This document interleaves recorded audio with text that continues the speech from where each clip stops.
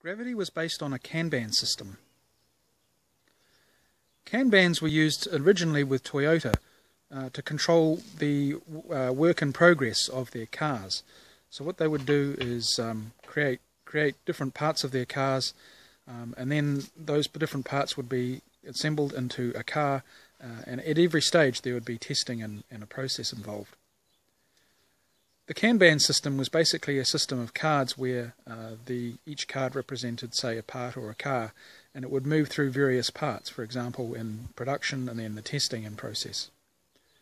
This approach to work in progress was then adopted by the software industry, and so we had the process of, changes to software being represented as cards, and they would go from planning to development to testing, basically through that workflow of development. But if it works for software, it also works for many other business processes. And so what Gravity is doing is using that principle of work in progress in the Kanban system, a very simple linear visualization for people who are working with the system, to be able to use that as the principal means of interaction with a process, rather than complex diagrams which are typically used in BPM solutions.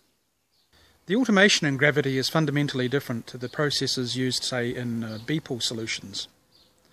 With BPOL, the entire process flow is modelled, and therefore the entire process must be completely automated, or at least the parts that are based on human tasks must be specifically put in and very narrowly defined.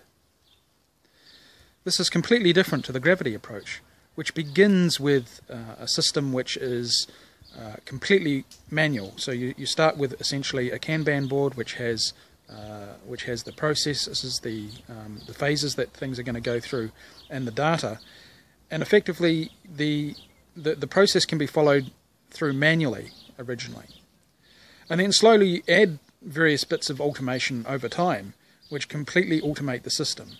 So you start with something that's 0% automated, and then you automate each bit in a piecemeal fashion until the entire process is automated. This is completely different from the Big Bang approach, which is taken by BPOL solutions. Whereas BPOL, you have to design the complete process flow or the complete process definition before you can even